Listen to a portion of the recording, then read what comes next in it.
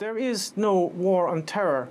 There is a war that is being waged using proxy groups, terrorist proxy groups, and they are being used against nation states who are resisting US and Israeli hegemony, and they are also being used as a means of disciplining the workforces in Europe.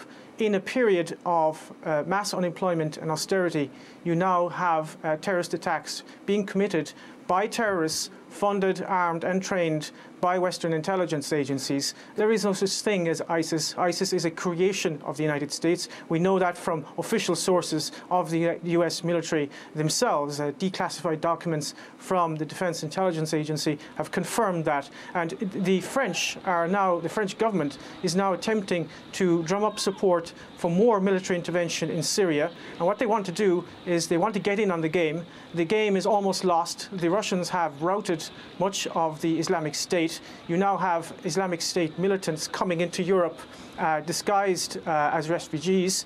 That will destabilize Central Europe, and the French government wants to get in on the game in Syria and prop up those so-called moderate rebels. There are no moderate rebels, of course, in Syria. There are Al-Qaeda and ISIS militants, terrorists who have been beheading people, eviscerating people, absolutely creating chaos and genocide right across the region, and this does not serve the Syrian people or anyone other than the Western corporate elites and their geopolitical interests.